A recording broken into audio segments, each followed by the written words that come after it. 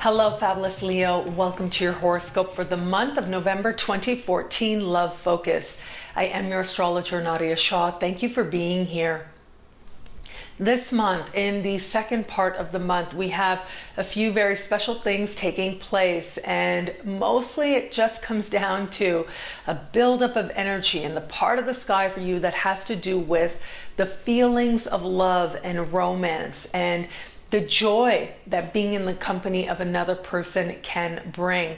And it is especially highlighted by the fact that we also have a new moon taking place in this very part of the sky. Now, this new moon has some very special connotations taking place with it that are in some way similar to the eclipse that we had last month. However, the eclipse last month was happening in a different part of the sky for you, and it was an eclipse. This is not an eclipse. This is a new moon. Eclipses generally are a lot more powerful, but that doesn't mean that this new moon will still not play a very significant part in your experience of love over the course of this month and in the weeks going forward. What we have happening this week, which is similar to what happened last month, or rather what we have happening this month in the second part of the month that is similar to last month, is that the sun will step into a new sign, and shortly after, or right around the same time, Venus will step into that new sign and immediately experience a meeting with the moon. And so this particular lunar phenomenon, this new moon, is happening at what astrologers call 0 degrees. And what that means is that this particular event, celestial event, is happening at the very, very beginning of its given sign.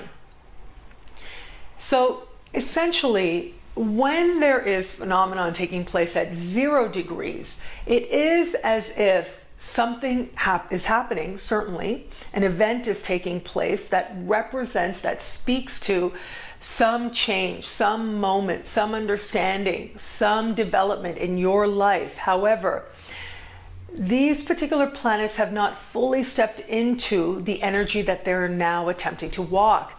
And so it really does represent a very, very beginning.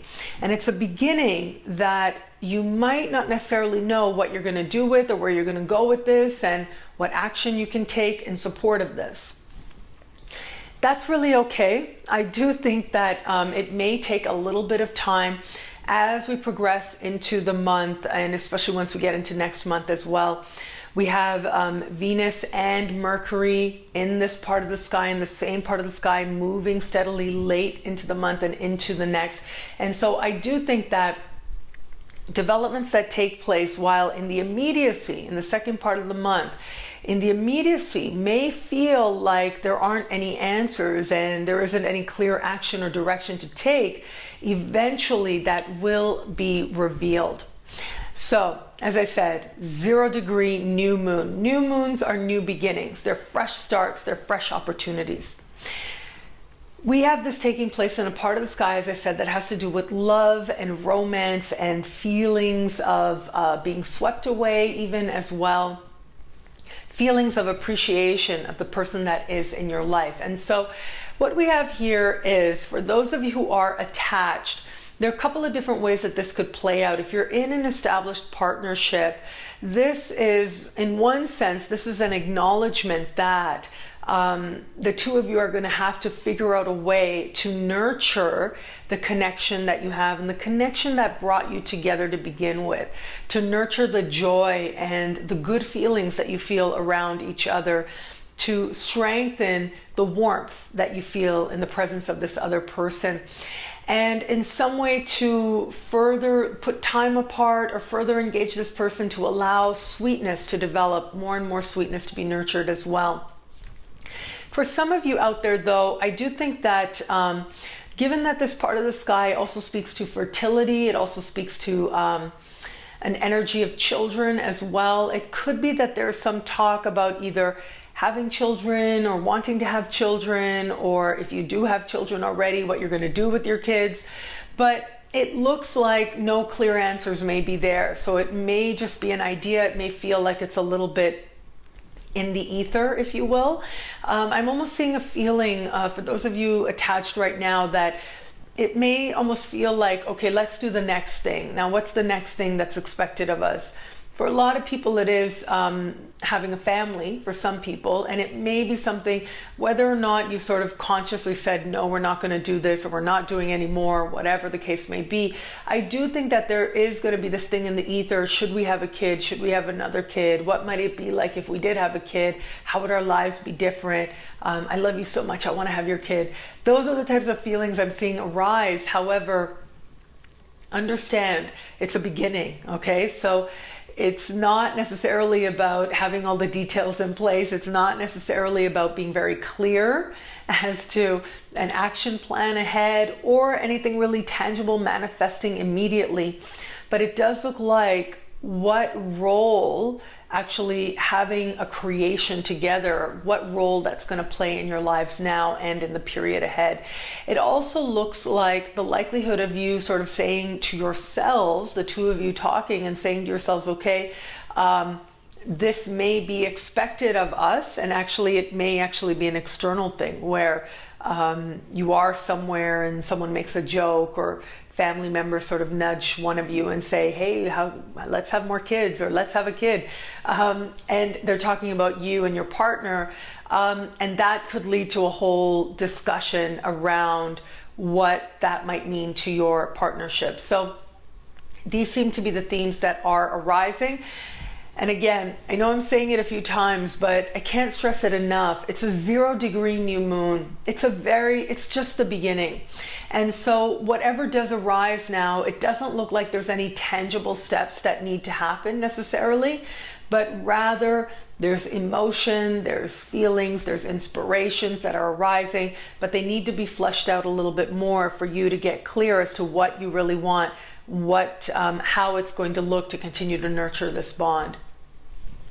Those of you who currently have somebody in your sphere, I do want to say, continuing on with this fertility theme, I do think that there may be some of you out there, and it may be a little soon, but given it's almost as if there's this very fertile energy, but it's also like, what are we going to do with this? And so just as it sounds, this could be, and I gotta say, it may be that developments take place that may lead to questions as to whether or not one person is pregnant, or whether one person does want children or does not want children. And it seems that there are no really clear-cut answers. So if that's something that you don't want, if you know that you don't want a surprise pregnancy that leaves you feeling very ambiguous, then you know as you start the month to take steps so that that doesn't have to manifest. However, if you are one of those people who yourself is a little bit ambiguous as to if that's something you want, then this may be a time when you're looking at this person who's in your sphere now and thinking, could this be somebody who's actually a partner for me? Is this somebody that I actually could be with and be a parent to a child that I could have? And so this can be a very consequential time. It's dating with a different lens. It's one thing to date and think, you know, I'm going to have fun, I'm going to enjoy my life, I'm going to meet a lot of people. It's another thing to date thinking, could this person be a parent to a child that I would like to have? It's a whole other way of choosing mates. And so that's going to be part of the questions that come up for you at this time as well, as part of the developments and as part of the change in perception that you feel as you are learning more about this person currently in your sphere. Late in the month, we are going to have Venus speaking in supreme harmony with Uranus. And so when I see something like that, Uranus speaking in supreme harmony with Venus, so Venus moving along, reaching out to Uranus. I mean, these are delightful romantic surprises is really what it comes down to. That's the best way to describe it. This is making a connection with somebody, feeling, yes, swept off your feet, and feeling like a romantic surprise really went really, really well. And in a moment, feeling really close to another person, feeling surprisingly understood. All of that seems very much in the air. So even if in the middle of the month and in the second part of the month, if it seems like or starts off feeling like there's a lack of connection or lack of understanding, that very much might give way to having a moment that really clears the air and that really adds a lot of fun and lightness and joy to the connection that you are now trying to establish. Those of you who are not currently in an established bond, don't currently have somebody in your sphere, well, I do think that first of all, the desire to have somebody there is going to be emphasized in the second part of the month, certainly. But this is where I think Venus and Uranus are really going to help you out tremendously, because this is sort of meeting somebody and having a almost sudden reaction, feeling a very strong attraction to this person. And now this is in the second part of the month. Do keep in mind that in the middle of the month, we do have Venus meeting Saturn, and so that's pretty serious. That can feel a little limiting, okay? And so there's no need to, if any emotions should arise that feel less than empowering, let them serve as a moment of truth for you. Let them serve as a connection with your knowing within that you deserve love and that you desire to be loved, and then let that go. And moving forward, know that towards the end of the month, there are some really lovely romantic surprises that the universe has in store for you, and just enjoy yourself. That's really what it comes down to. At the very least, there's going to be some flirtation that sort of takes you by surprise and does restore your faith that there is love in the world for you. And that's really what it comes down to, I think, for all Leos out there. The universe wants you to know that love is on offer and there is love in the world for you. And that's what's really going to be emphasized now. Allow yourself to nourish that feeling and allow yourself to strengthen the knowledge within you that you deserve to have love. And you deserve to have a love that truly feels joyous and truly feels right. If you connect with that, then you're going to find that emotion, that knowing, that certainty magnified in your practical reality.